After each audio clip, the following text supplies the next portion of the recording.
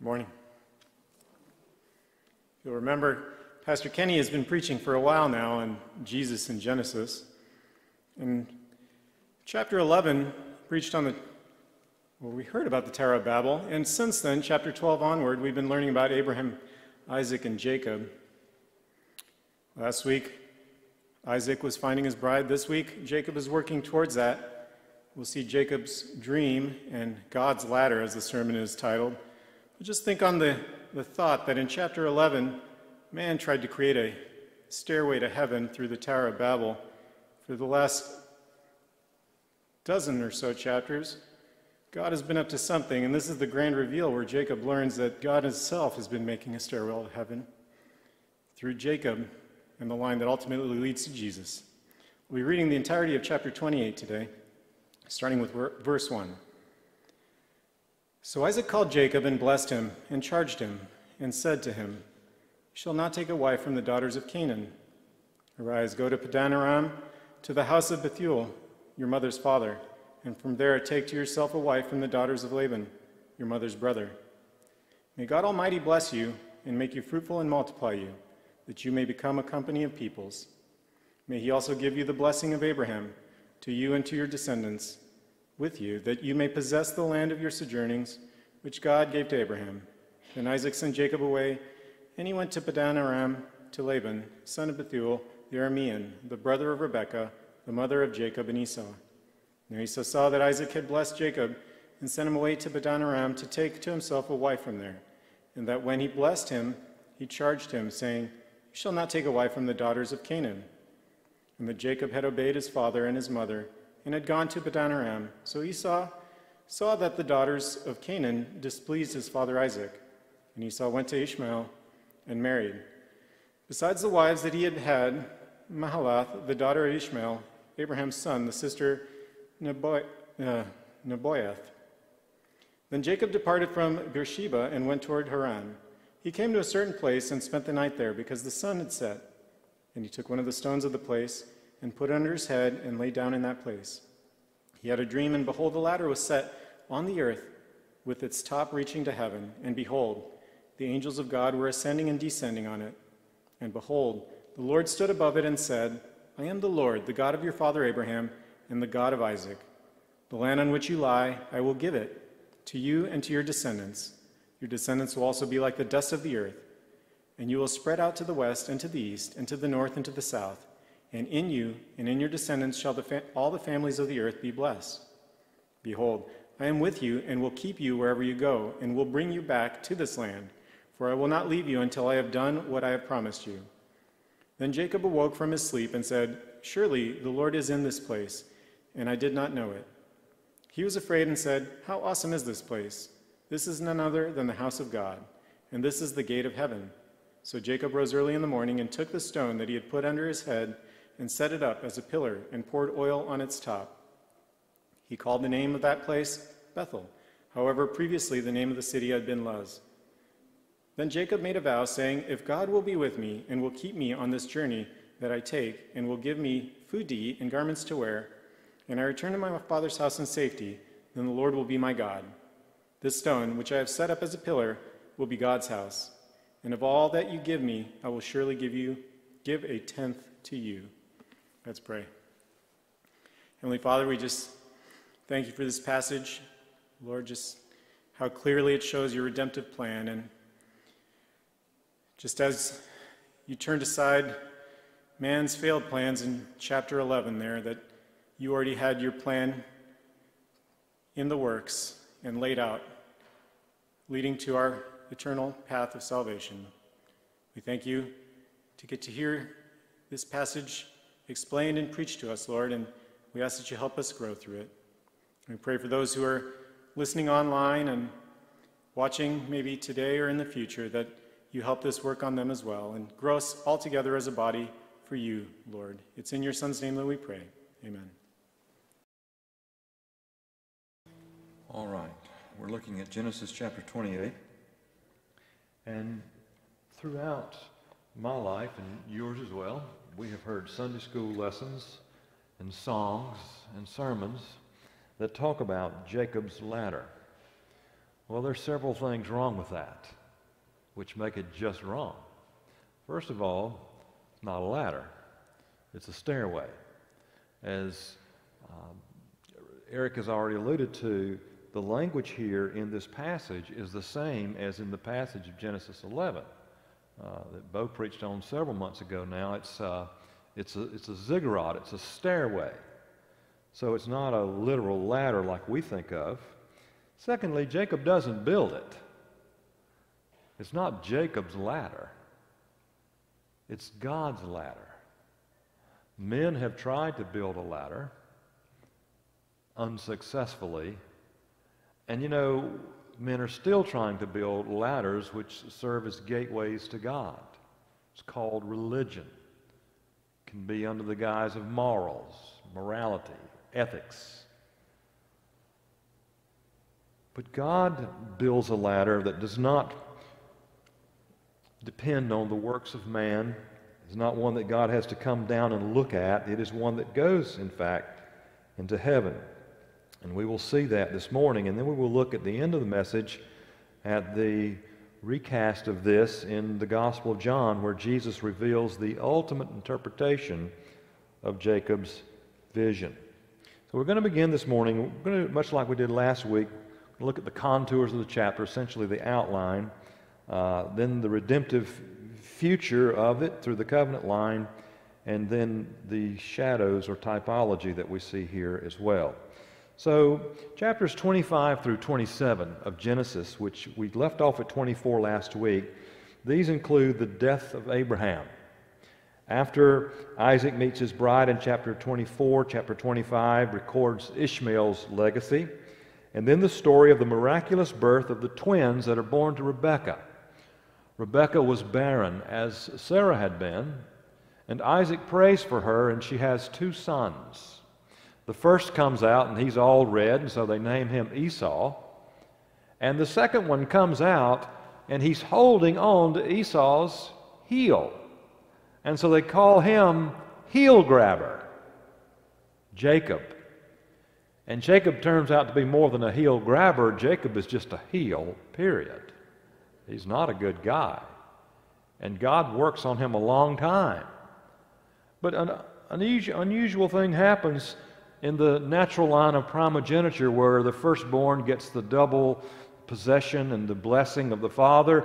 God says about these twins, he says the older is going to serve the younger. The younger is going to be the one that I'm going to bless. Then chapter 26 deals mostly with Isaac and Abimelech. And also, I'm going to go back to chapter 25 for just a moment. Something very important happens at the end of that chapter as the two boys have grown up. Esau comes in one day from hunting. He's had, no luck. You know what they call that? You know what you call hunters who have no luck? You call them vegetarians. That's an old joke, but anyway. But he's had no luck, and so Jacob, who is a guy who likes to stay close to the camp, he's cooked a stew, red stuff. And Esau says, I'd like to have some of that stew, some of that red stuff. And Jacob says, well, fine, here, I can see you're hungry, have a bowl full and some crackers. No, he doesn't say that, does he? He says, what will you give me for it? And Esau says, well, I'm about to die. Well, what do you want? He says, I'll take your birthright. Well, Esau says, well, what good's my birthright going to be to me if I'm dead? Okay, you can have my birthright. That's his promise of double blessings and the blessing of the Father. And Jacob says, okay, deal. And things go on. We see chapter 26 again. Then in chapter 27, Jacob gets the rest of Esau's right of primogeniture by deceiving his father Isaac in collusion with his mother, Rebekah. So we see that Esau dearly loves his father Isaac, and Isaac loves Esau, and Rebekah loves Jacob, and Jacob loves Rebekah. There's favoritism and partiality on two sides. Well, you know how it goes. Isaac thinks he's dying, and many times the patriarchs think they're dying. It's going to be 20 more years before he actually dies. But he says, I'm dying, and I want to give you, Esau, my blessing, and so go out and kill me a deer and bring it back and fix me a stew, and then I'm going to give you the blessing. So he goes out and he's hunting, and while he's away, Rebekah has heard all of this, and she says to Jacob, she says, we're going to make a stew for your father, and I want you to take it in and get the blessing. Well, he says, there's no way he's going to do that because Esau's a hairy guy, and I'm not. She says, you let me take care of that. You just get ready. And so Isaac does something that we should never do. I heard Jim Stalling say this. This is so good.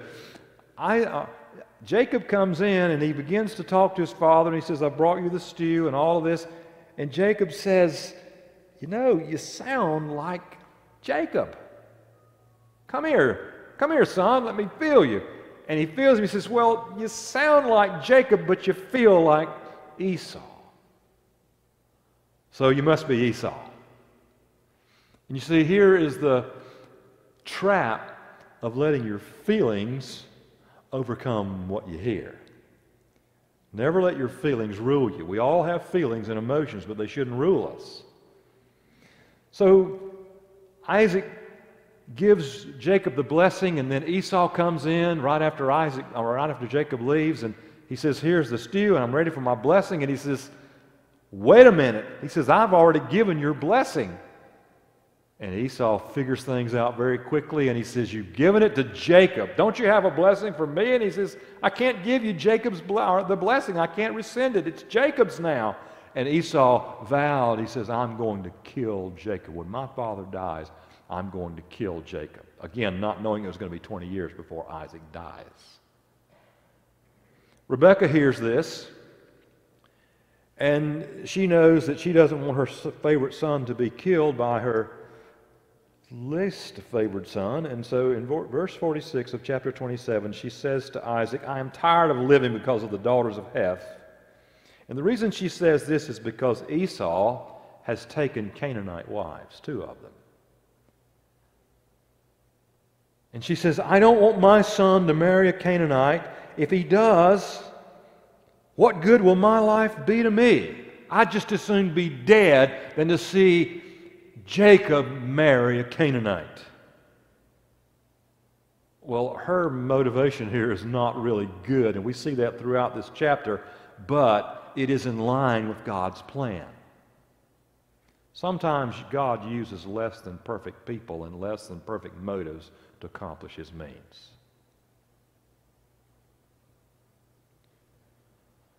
So she tells Isaac this, and he calls Jacob. He blessed him and charged him and said, okay, go take a wife. And so this is the situation as we come to this chapter. Rebekah knows Esau plans to kill Jacob. Jacob knows Esau plans to kill him. And so in order to escape the death camp, Jacob heads out to the work camp. Only he doesn't know it yet, because he's going to meet his match in Laban. One deceiver will meet another. So I want you to have the picture here. When he leaves, he is not this obedient servant like the servant of Abraham that we saw in chapter 24. He doesn't have the purest of motives. He's just trying to get out of a bad situation. He's like Everett. Remember Everett on Oh Brother, Where Art Thou? I talked about that at the funeral yesterday. There was Elbert, Peter, and Delmar, and they escaped the prison camp. And they're in the loft of, I think it's Delmar's cousin, and the law catches up with them. And the torches and the loudspeaker and the dogs, and we know you're in there. Come out. And Everett wakes up, and the first thing you know, he has to, my hair, you know. And then the second thing, we're in a tight spot. We're in a tight spot. We're in a tight spot. He didn't know the answer, but he knew he was in a tight spot. Well, Jacob doesn't know the answer, but he knows he's in a tight spot. And so he's fleeing. He's a deceiver. He's just robbed his brother of his blessing by deceiving his father. There's just so much that's not good with this man. How do you think God would treat such a man? Would you have chosen Jacob if you were God? And yet God has chosen him not for what he has accomplished in his life. God chose him before he was ever born. He chose him before the foundation of the world.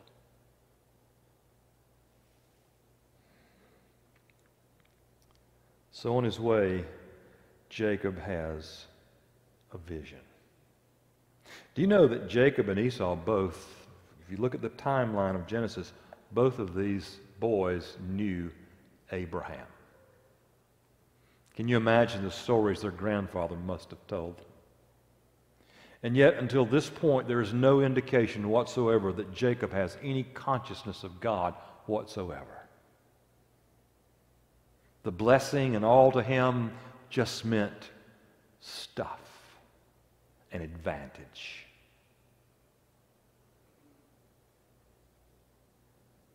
It means the same to Esau. Even though you might like Esau better, Esau has no more spiritual apprehension at this point than Jacob does. It's not that God rejects Esau, this really good guy. We see in the text he's not a really good guy. He's married Canaanite brides.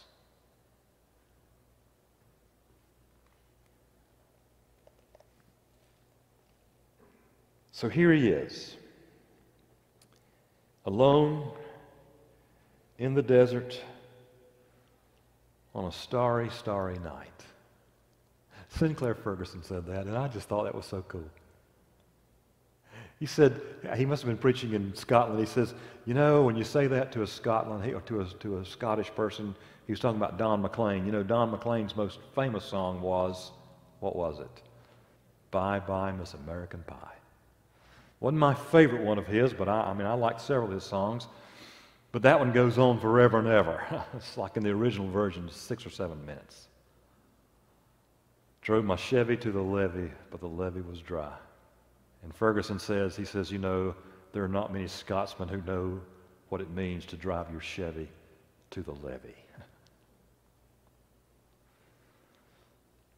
But McLean wrote another song. He was teaching guitar in a school, and he was reading some stuff that was there in the library, and he was reading about Vincent van Gogh. And he wrote a song entitled Vincent. And it goes like this: starry, starry night, paint your palette blue and gray. Look out on a summer's day with eyes that know the darkness in my soul. Now I understand what you tried to say to me, how you suffered for your sanity, how you tried to set them free. They did not listen. They did not know how. And then the refrain goes, perhaps they'll listen now until the end, and then it says, perhaps they never will. Van Gogh was a tortured soul. He was born in the home of a Dutch Reformed pastor. He grew up, I don't know, his father preached grace or what, but he grew up, and at first he was compliant, then he became rebellious, and then as he went out into the world, his brother Theo supported him, but he just lived a miserable life to the point that finally he committed suicide. And his last words are famous last words. He said this, he says to his brother, the darkness will last forever. That's how he saw the future. The darkness will last forever. Well, on this starry, starry night, long, long ago, before the 1800s, before Vincent van Gogh, Jacob has this vision that is not one of despair, but it is one of hope. He encounters God. He sees this great ziggurat that goes into heaven. He sees God at the top, and the Lord, Yahweh, stands over and beside him. And on it he sees angels going up. And Bo and I were talking about this yesterday, and the first thing it says here is the angels are ascending. That is, angels are back and forth between heaven and earth. And he sees this. These angels, these messengers, these guardians, these ministering spirits are there with Jacob.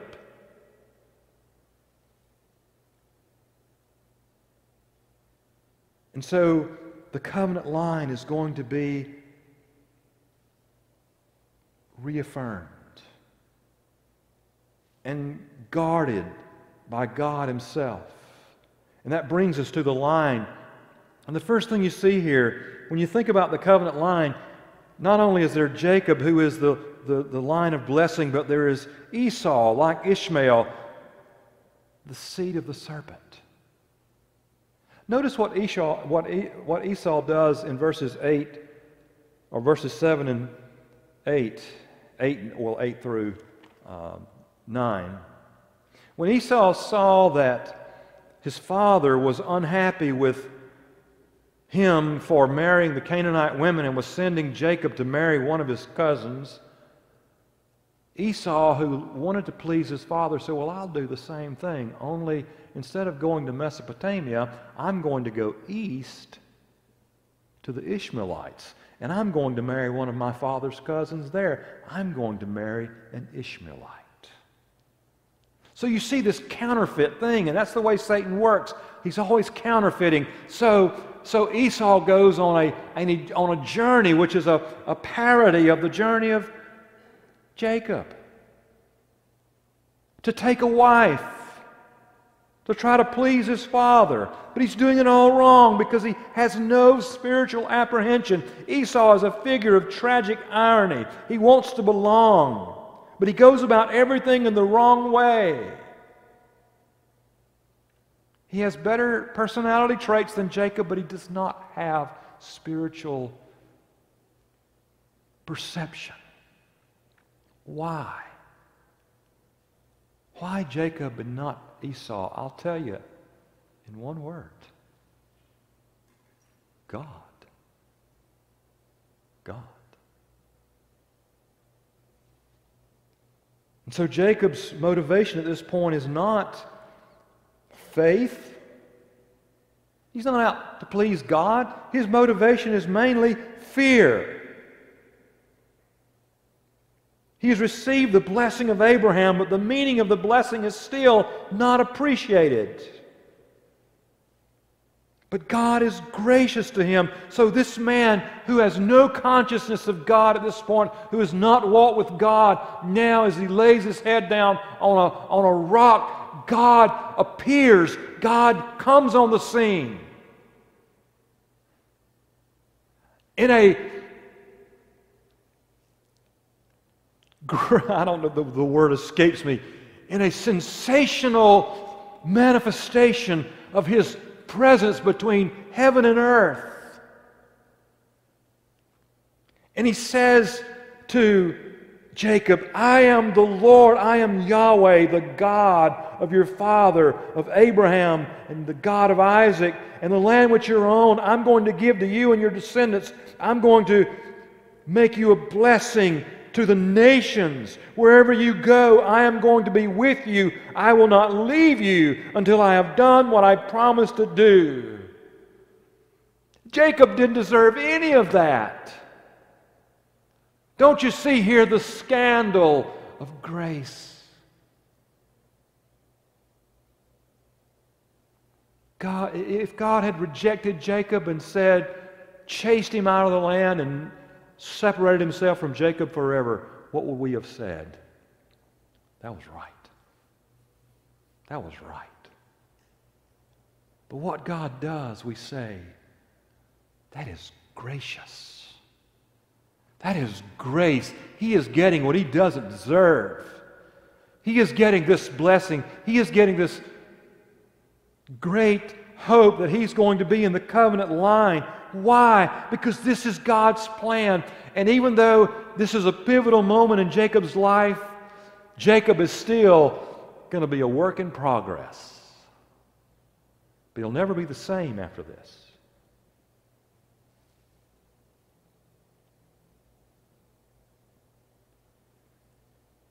I just thank God, don't you? I thank God that here a man who has been guilty of guile and deceit is not chased away by God, is not rejected by God, but God appears to him to confirm to him his intention to bless him. Aren't you glad that the shameful past is not in view, but rather the glorious future of God's blessings and the fulfillment of his promises that he will accomplish himself? He says to Jacob all these things. I will do this. I will do this. I will do this. This will happen.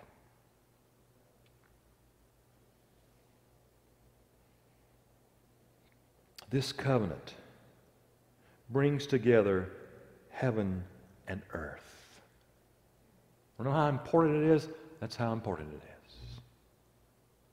Brings together heaven and earth. Babel, Bo told us the word, one of the translations of the word was gateway to heaven. Gateway. Babel was not a gateway. Babel was a disaster. Bethel. Bethel is the place. He changes the name from Luz, which means hazelnut or nut, to Bethel, house of God. And he says, this is the place. This is the gate. Look at it in verse 17. This is the gate of heaven. It's an awesome place, and it better translates awful place. He was terrified and yet encouraged. And then he makes the longest oath in the Old Testament. And it really tells you that he really doesn't get it yet, does he? Because how does he start it out in verse 20? If God. If God. Beloved, there's no if God. God doesn't deal in ifs or contingencies. God does. Don't you like the key words in this chapter? A certain place, a stone, rest, stand, heaven, earth, God, Lord. Certain place. What makes it certain? God. God does.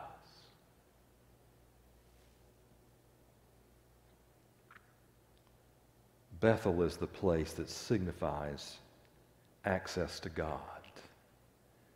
And Bethel is a place where God demonstrates His great grace and His commitment to His plans.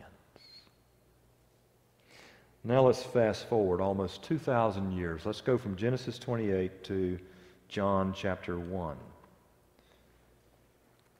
Todd has already read the passage for us, but I want us to look at it just for a moment. I want to show you a few things about the passage. At the rate I'm going, you'll get there before I do.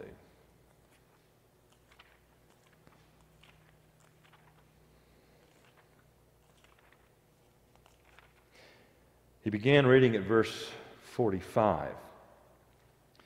This is in the first chapter where Jesus is calling disciples, and Philip is just the outreach guy. He follows Jesus, he is talking to others, and then he finds Nathanael, and he said to him, "We have found him of whom Moses in the law and also the prophets wrote, Jesus of Nazareth, the son of Joseph." Nathanael said to him, "Can any good thing come out of Nazareth? Don't you know, Philip, the Messiah is supposed to come out of Bethlehem, not Nazareth?" And by the way, Bethel is in northern Israel. It's where the Samaritans thought, and they named the place Mount Gerizim, and they had a place of worship there. And Jesus' ministry takes place in the north part of Israel for the majority of the time, right? Remember that? From Matthew. And so Nathanael says to him, "Okay, you think you know so much, you just come and see." And Nathanael says, "Okay, I think I will." So Nathanael follows Philip, and Jesus sees him coming, and he said to him, "Behold, an Israelite indeed, in whom there is no deceit." Does that word ring a bell with you? The word deceit? Should. When an Israelite thought of the greatest deceiver of all, who would he think of? Besides Satan, of course. Think of Jacob. Jacob deceived his father to get the blessing, right? It turned out to be a good thing, but of course he still was a deceiver. And yet Jesus says to Nathanael, "Hey, you're not a deceiver, are you? True Israelite." And Nathanael said, "How do you know me? How do you know my name?" Jesus said to him, "Before Philip called you, you were under the fig tree. I saw you." And Nathanael answered him, "Rabbi, you are the Son of God. You are the King of Israel." Because he knew Jesus wasn't there, how did Jesus know I was under the tree? He must be the Son of God. Jesus said, "Because I said to you that I saw you under the fig tree, do you believe? You will see greater things than these." And he said, "Truly, truly, I say to you, you will see the heavens opened and the angels of God ascending and descending on the Son of Man." That's a direct allusion to chapter 28. So here's Jesus beginning his public ministry, calling out his disciples. And he meets Nathanael. He calls him by name. And Jesus says, "Nathanael,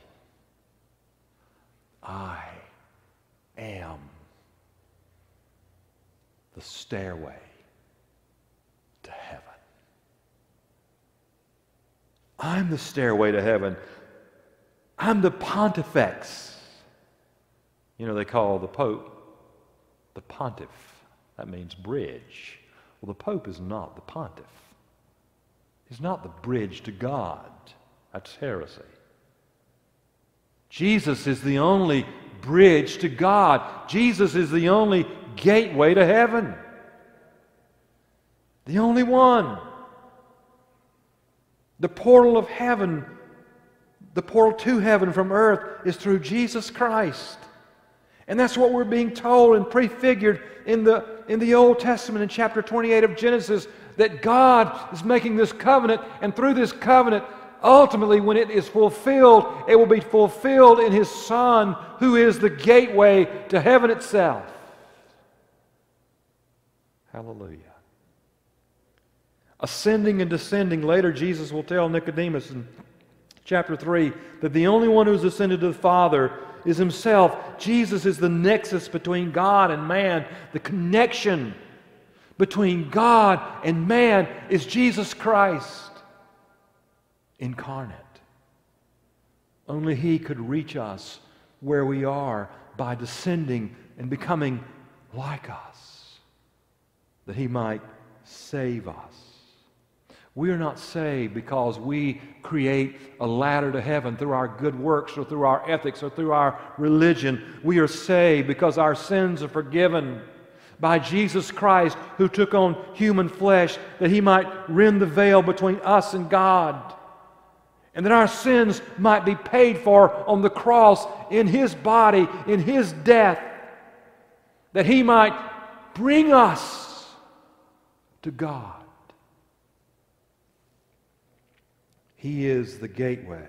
Jesus said, "I am the door.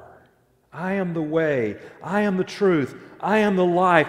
It is not by human effort. It is not by human planning. We see that at the Tower of Babel.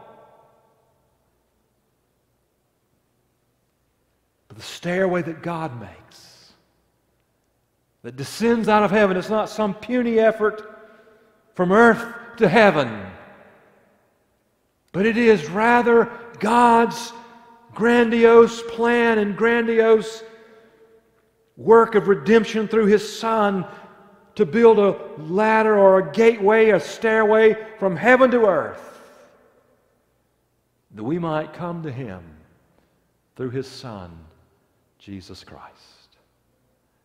And I tell you, when we really understand that, it ought to bring joy to our hearts.